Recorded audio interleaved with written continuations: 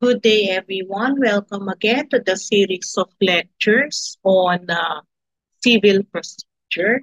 Our topic for today is Rule 9, Effect of Failure to Plead.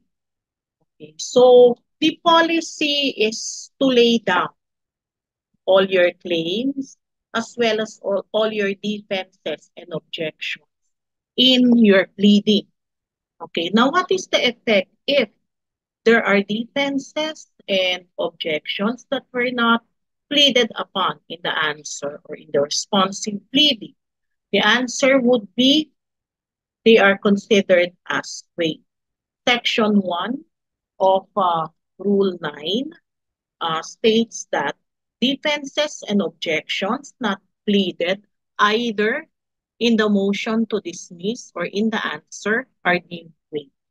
However, when it appears from the pleadings that the court has no jurisdiction over the subject matter, when it appears from the pleadings that the court has no jurisdiction over the subject matter, that there is another action pending between the same parties for the same cause, or that the action is barred by prior judgment or by the statute of limitations, the court shall dismiss the claim.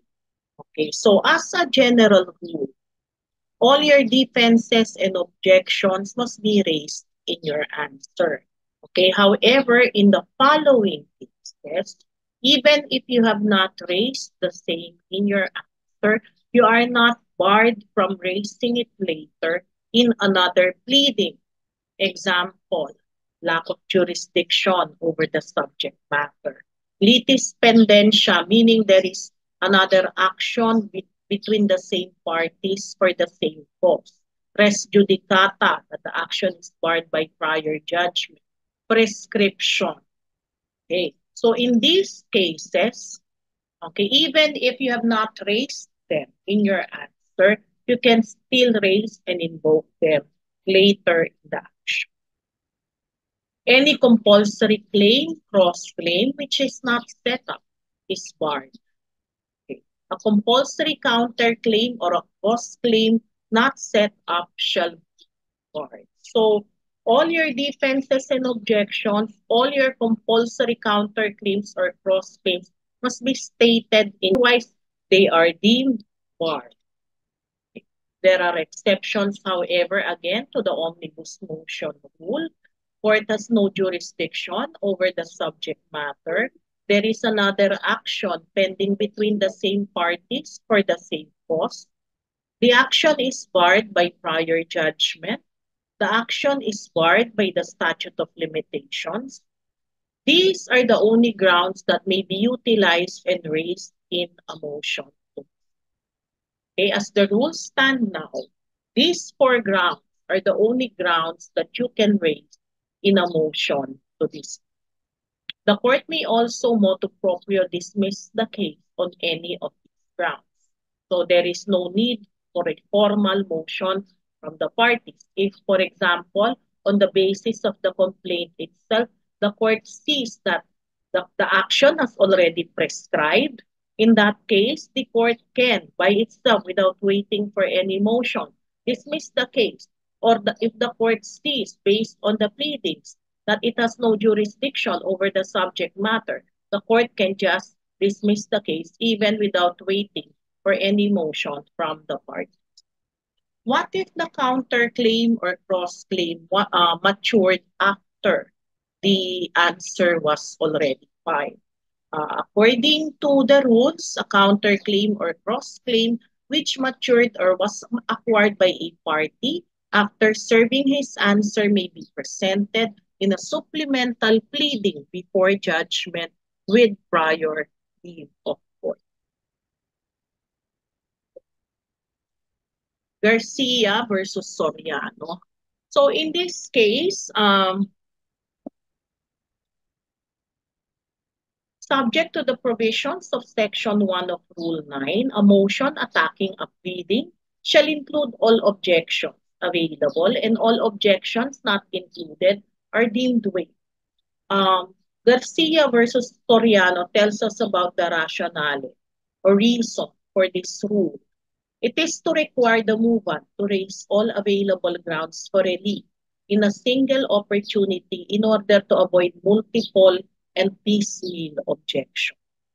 In this case, the second motion to quash raised additional arguments to support or amplify those contained in the first motion to quash, but which arguments were already available prior to and at the time of the filing of the first motion to quash. Thus, such additional arguments are deemed waived and can no longer be raised in the second motion to quash.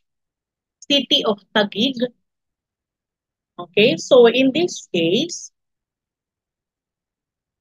uh, the exception to the omnibus motion rule, even if these grounds are not pleaded in a motion attacking a judgment, such as a motion for reconsideration, they are not in play. Lack of jurisdiction may be invoked at any stage of the action. It is as much a cause for pursuing a motion for reconsideration as it is a petition for annulment of judgment. Default. Okay, so what is default? What is a declaration of Section 3 of Rule 9 states that if the defendant fails to answer within the period fixed by the rules, which is generally 30 days from receipt of the summons, upon motion, the claiming party, with notice to the defendant, the court shall proceed to render judgment granting the claimant such relief as his pleading may warrant. Okay? So that is the consequence of failure to file a responsive pleading or an answer within the period fixed by the rules. Okay? So if you fail to file an answer within the period fixed by the rules, the plaintiff may move that the defendant be declared in default.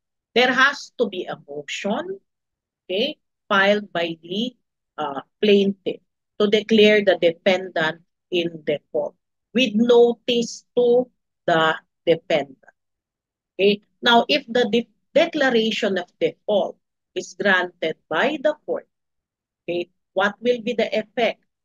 The court will then require the plaintiff to present evidence ex parte. So meaning the defendant will not have the opportunity to be present in the hearing, to object, to cross-examine the witnesses of the plaintiff. But does it mean that the plaintiff will be exempted from presenting evidence and will be entitled to the relief demanded in the complaint? The answer is no. He still has to present evidence. He still has to prove his cause of action. The only difference is that the defendant will have no right to participate in the trial, but he will be given notices of what happened in the trial. Okay? So he will have no right to object. He will have no right to cross-examine. The presentation of evidence will be made ex parte before the branch clerk of court. Okay. What is the effect of the order of default? A party in default shall be entitled to notices of subsequent proceedings but shall not take part in the trial. Okay, so that is actually the most important effect of a declaration of default. He will have no right to participate in the trial. Now, what if you later on discover that you were declared in default? What will be the remedy? The remedy will depend on what stage you discover the declaration of default.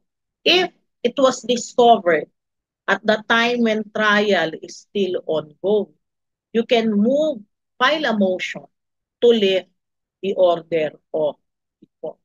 Okay. A party declared in default may at any time after notice and before judgment file a motion under oath to set aside the order of default upon showing that his failure to answer was due to fraud, accident, mistake, or excusable negligence, and that he has a meritorious defense. So the remedy is to file a motion to lift the order of default. That motion must be under oath. That motion must allege a meritorious defense, and that motion must allege that your failure to answer was due to fraud, accident, mistake, or excusable negligence. What if there are several defendants? Some of the defendants did not answer, but some filed their answer. Okay, there is what is known that is what is known as a partial default. When a pleading asserting a claim states a common cause of action against several defending parties, some of whom answer and the others fail to do so, the court shall try the case against all upon the answers thus filed and render judgment upon the evidence presented. So the answering defendants, okay, will the answer of the defendants who submitted a responsive pleading will also benefit the non-answering defendants. It will stand as the answer for all the defendants. Now, extent of relief to be awarded. A judgment rendered against a party in default shall not exceed the amount or be different in kind from that prayed for, nor award unliquidated damages. Okay. However, there are certain cases where defaults are not allowed. Example, in cases of declaration of nullity of marriage. If the defending party in an action for annulment or declaration of nullity of marriage or for legal separation fails to answer, the court shall order the Solicitor General to investigate whether or not a collusion between the parties exists, and if there is no collusion, to intervene for the state in order to see to it that the evidence submitted is not fabricated. So in actions for declaration of nullity of marriage, legal separation, there is no declaration of fault. Okay? In that case, the Solicitor General or the public prosecutor will be asked to make an investigation to determine whether or not collusion exists between the parties and to intervene in behalf of the state to ensure that the evidence is not fabricated. What are the requirements for a declaration of default? First, the defendant fails to answer within the required period. Second, there is a motion from the plaintiff. There is notice to the defendant of the motion, and there is proof of the failure to answer within the required period. Default also applies to an answer to permissive counterclaims, third, fourth party complaints, cross-claim, and complaints in intervention. So if there is a permissive counterclaim in the answer, okay, the rules require that the plaintiff has to answer the permissive counterclaim within the period set by the rules. If he does not answer the permissive counterclaims, he may be declared in default with respect to the permissive counterclaim. The same is true with respect to third-party complaints. So if the third-party defendant fails to file an answer within the required period, the third-party defendant may also be declared in default, as well as the cross-claim defendant. Okay. The court cannot motu proprio declare the defendant in default. The declaration of default must be preceded with a motion. Okay, so there is always a requirement for a motion before a party may be declared in default. The court alone, without receiving any motion from the parties, cannot by itself declare the defendant in default. Again, there are instances when default is not allowed, one of which are in cases involving annulment or declaration of nullity of marriage. Another instance is those which are covered by the revised rules of summary procedure, in which declaration of default is a prohibited motion. The proper remedy is a motion to render judgment based on the complaint. What is the effect of default as well as the remedies available? Upon declaration of the defendant in default, the court shall proceed to render judgment granting the claimant such relief as may be warranted in his plea. First, the first effect of a declaration of default is the plaintiff will be allowed to present evidence ex parte. The defendant will not have any right to participate in the trial except, okay, for his right to be entitled to notices of subsequent proceedings. Again, the fact that the defendant was declared in default does not automatically mean that a judgment will automatically be rendered in favor of the plaintiff. The plaintiff must still present evidence to prove his cause of action ex parte. Okay? What are the remedies to default orders or judgments? Okay? If the default order was discovered um, anytime before judgment, okay, the defendant may file a motion to set aside or lift the order of default. Okay, there is a requirement that the motion be under oath, that the reason for his failure to answer was due to fraud, accident, mistake, or excusable neglect, and that he has a meritorious defense. Okay. When the judgment is already rendered, but before it becomes final, you can file a motion for new trial under Rule 37. Again, you must also cite the reason uh, or justification for the motion, which is fraud, accident, mistake, or excusable negligence. Okay, when the judgment is already rendered, but before it becomes final, you may file an appeal on the ground that the judgment is contrary to law or the evidence presented. Appeal may be resorted to even if no motion to set aside the order of default is filed. So there are actually two remedies available after the judgment was rendered but before finality of the judgment. You can ask for a motion for new trial or you can file an appeal. But when you file an appeal, okay, you lose your right to present evidence, meaning you're just attacking the judgment because it is contrary to law or the evidence presented. But if you file a motion for new trial, okay, if it is granted, then you will have the right to present evidence. Okay.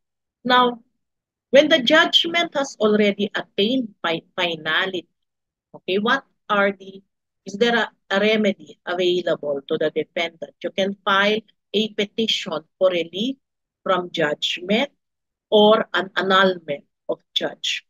The remedies are mutually exclusive. Okay, a defendant declared in default may only avail of one of these remedies depending on the time when default declaration was discovered.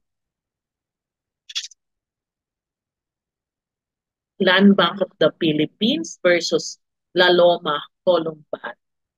In this case, Land Bank filed a complaint for a sum of money against La Loma, and the spouses moved to declare La Loma and the spouses Sapanta in default.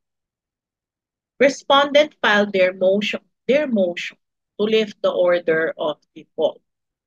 They alleged that Sapanta was unable to file an answer because Emmanuel was diagnosed with a disease that prevented him from consulting his lawyer.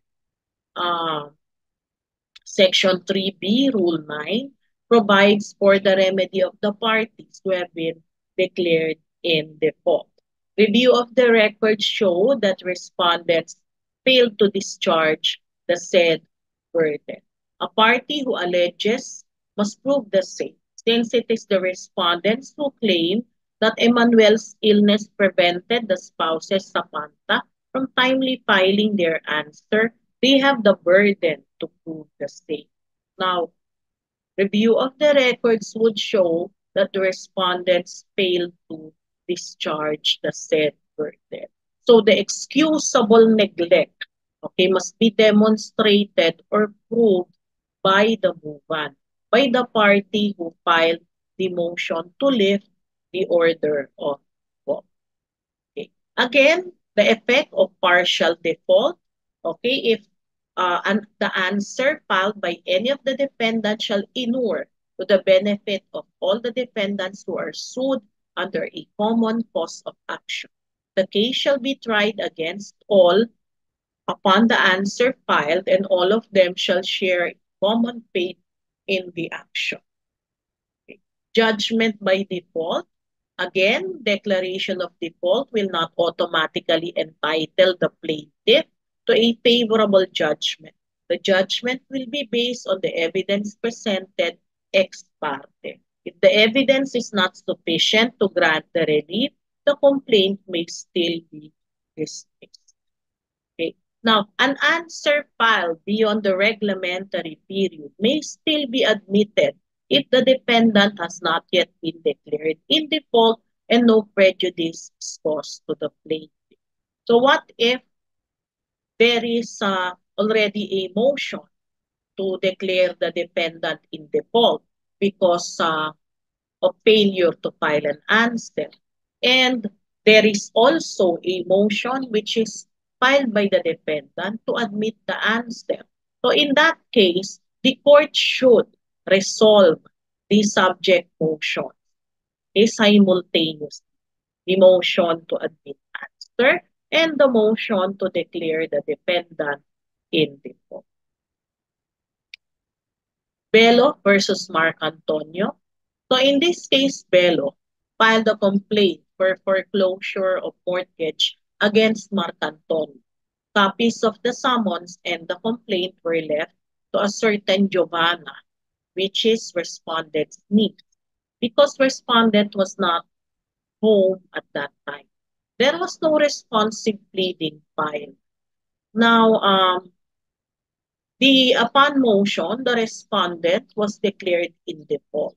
Before judgment was rendered, respondent found out about the case. Now, the respondent filed a motion to lift the order of default on the ground of defective service of sum. Said motion was denied. The motion for reconsideration was likewise denied. Okay.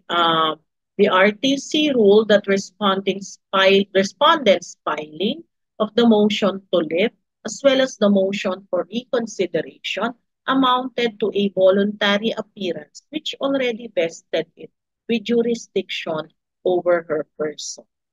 Okay. That the defendant fails to file an answer may upon motion be declared by the court in default.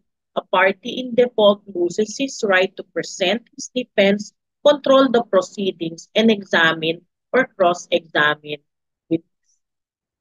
Nevertheless, the fact that a defendant has lost standing in court does not mean that he is left without any recourse to defend. As I've said, he may file a motion to set aside the order of default anytime for judgment. If judgment has already been rendered but it has not yet become final, he may file a motion for new trial or he may also appeal from the judgment. If the judgment already attained finality, he may file a petition for relief or an annulment of judgment.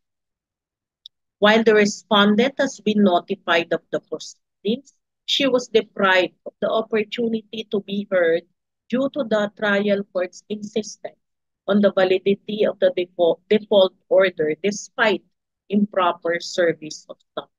It was erroneous on the part of the RTC to insist on disallowing the defendant to defend her case.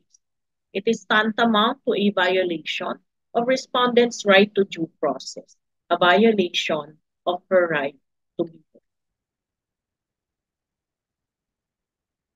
BDO versus Tansipek. To recap, upon being declared in default, Tansipek filed a motion for reconsideration of the default order. Respondent Tansipek's remedy against the order of default was erroneous. Respondent should have filed a motion to lift the order of default and not a motion for reconsideration. A motion to lift the order of default is different from an ordinary motion for reconsideration. Why? Because a motion to lift the order of default must be under oath and must allege that the failure to answer was due to fraud, accident, mistake, or excusable neglect, and that there must be an allegation of a meritorious defense. So the dismissal of the petition for certiorari assailing the denial of respondent Tansipek's motion constitutes a bar to the retrial of the same issue of default under the doctrine of the law of the case. So when an order of default has been declared, okay, you don't file a motion for reconsideration. You file a motion to lift the order of default.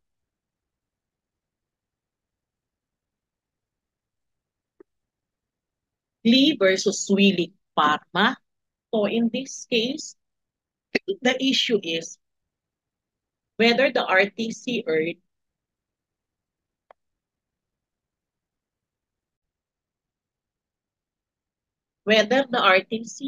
in denying Louis Enterprises motion to lift the order of default.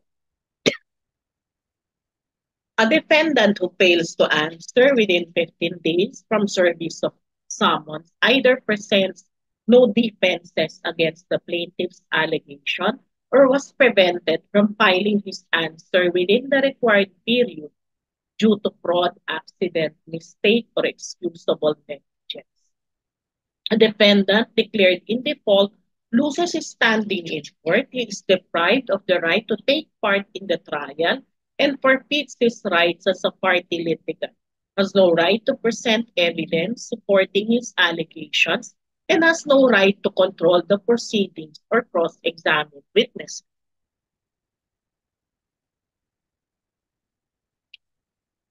However, the defendant declared in default does not waive all of his rights. He still has a right to receive notice of subsequent proceedings. Default is not meant to punish the defendant, but to enforce the prompt filing of the answer to the complaint. It does make sense for a defendant without offenses and who accepts the correctness of the specific relief prayed for to forego the filing of the answer or any sort of intervention. For even if he did intervene, the result would be the same, since he would be unable to establish any good defense, having none in fact. Judgment would inevitably go against. For a defendant with good defenses, it would be unnatural for him not to set up properly and timely his defenses. Thus, it must be presumed that some insuperable cause prevented him from answering the complaint. A petition for certiorari may also be filed if the trial court declared the defendant in default with grave abuse of discretion. Depending on when the default was discovered and whether a default judgment was already rendered, a defendant declared in default may avail of any of these remedies. The remedies against default become narrower as the trial nears judgment. The defendant enjoys the most liberality with a motion to set aside the order of default as he has no default judgment to contend with and he has the whole period before judgment to remedy this.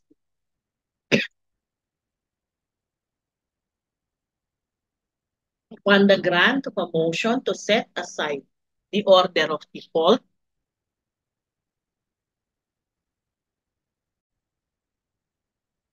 Upon the grant of a motion to set aside the order of default, a petition for relief from judgment, the defendant is given the chance to present his evidence against the plaintiff. With an appeal, the defendant has no right to present evidence and can only appeal the judgment for being contrary to plaintiff's evidence or the law. Should a defendant prefer to present evidence, he must file either a motion to set aside the order of default, motion for new trial, or a petition for relief from judgment. In this case, Louis Enterprises discovered its default before the RTC rendered judgment.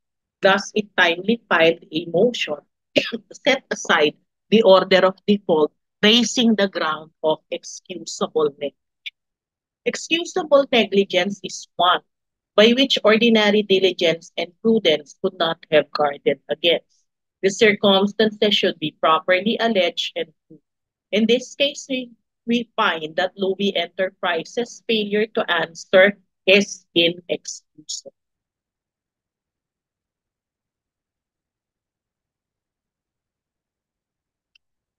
Louis' counsel filed its motion to dismiss 4 days late, and took 1 year from discovery of default to file a motion to set aside the order of default. Louis Enterprises only conveniently blamed its counsel without offering any excuse for the late filing. The defendant's motion to set aside the order of default must satisfy three conditions. First is the time element. The defendant must challenge the default order before judgment. Second, the defendant must have been prevented from filing his answer due to fraud, accident, mistake, or excusable negligence. And third, he must have a meritorious defense.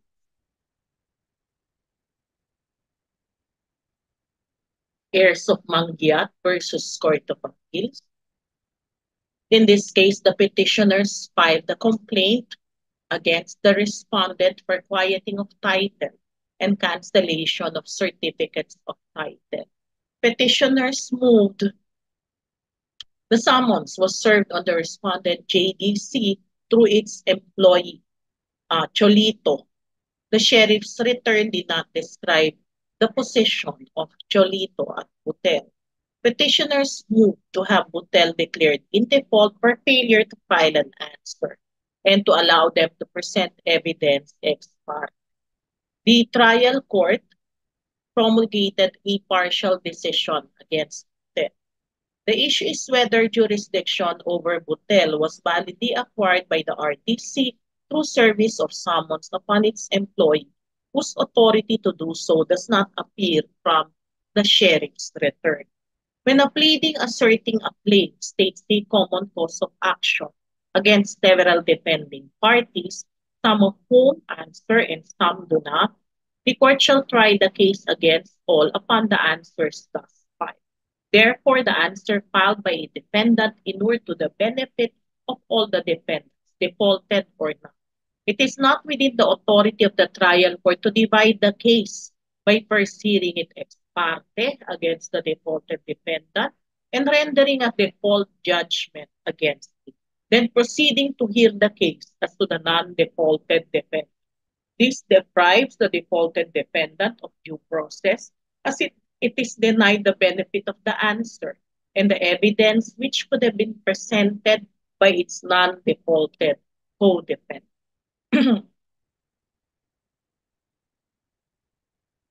Medrano versus De Vera.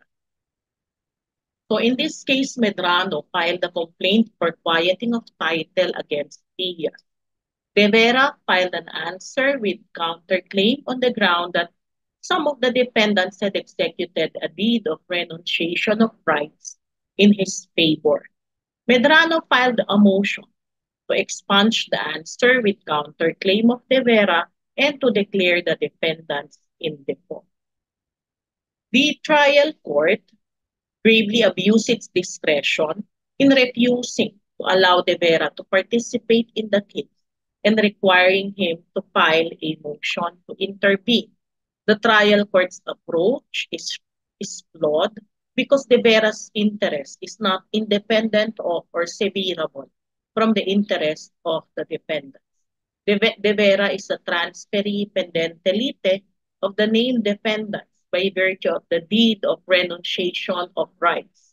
His rights were derived from the named defendants, and as transferee, he would be bound by any judgment against his transfer. Thus, de Vera's interest cannot be considered and tried separately from the interest of the named defendants. As there was a transferee pendente lite whose answer had already been admitted, the trial court should have tried the case on the basis of that answer. The default of the original defendant should not result in the presentation of evidence because de Vera filed an answer. The trial court should have tried the case based on De Vera's answer, which answer is deemed to have been adopted by the non-answering defendants.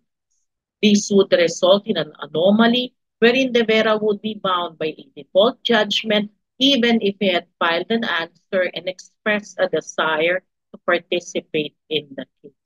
In this case, De Vera is not a stranger but a transferee pendente lite.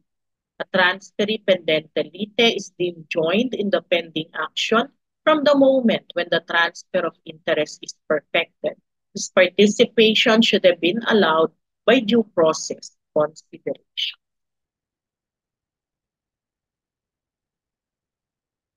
Sablas versus Sablas. This is a complaint for judicial partition, inventory, and accounting. The spouses, the petitioner's spouses, were served with summons.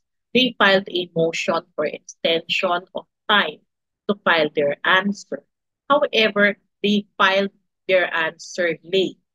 While the trial court observed that the answer was filed out of time, it admitted that the pleading because no motion to declare in default was filed. So the following day, the respondent filed a motion to declare the petitioners in default. It was denied by the court. Respondent moved for reconsideration, but it was also denied. The admission by the answer by the trial court was contrary to rules of procedure and constituted grave abuse of discretion according to the petition. Okay. In Sablas, the Supreme Court laid down the elements of a valid declaration of fault.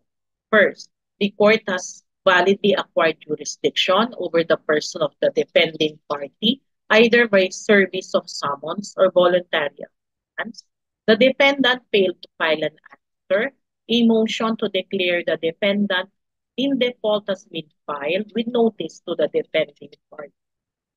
Okay. The Supreme Court said it is within the sound discretion of the trial court to permit the defendant to file his answer and to be heard on the merits even after the period to file the answer expired. The rules of court provides for discretion on the part of the trial court not only to extend the time but also to allow an answer to be filed after the reglementary period. The defendant's answer should be admitted where it is filed before a declaration of default and no prejudice caused to the plaintiff. When the answer is filed beyond the reglementary period, but before the defendant is declared in default, and there is no showing that defendant intends to delay the case, the answer should be admitted. Okay, we now go to the case of Jose versus Land Bank. Again, the Supreme Court in this case reiterated that to admit or to reject an answer filed after the prescribed period is addressed to the sound discretion of the court.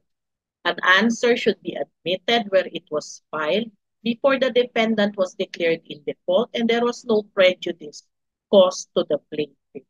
A declaration of default, if proper, shall not issue unless the claiming party asks for it.